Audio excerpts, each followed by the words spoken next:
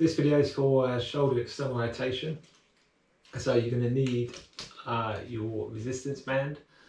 And what we're going to do, we're going to start with our palms up, thumbs out. So I'll have my palms up, my thumbs out.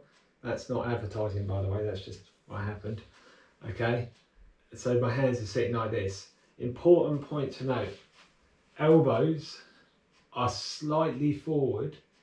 So they're not back here, they're slightly forward, and then they're hugging into my rib cage, okay? I'm going to lean back against the wall, because this is a good cue for my head, because what I'm going to do, I'm going to externally rotate my hands, so I'm going to bring my hands out to the side like this. But what I'm going to do, as I bring my hands back, I'm going to lightly push my head into the wall and just tuck my chin. And then I'll hold here for 4 seconds and then relax. You can see it's quite demanding, but if I had my elbows just to the side like so, and then I performed it, you can see how easy I now find it. And that's because we're not actually exercising the muscles we want to by bringing our elbows forward and tucking in.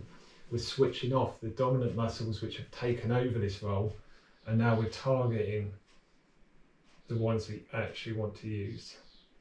Okay, so elbows forward, elbows tucked, hands out to the side, head into wall and tuck the chin.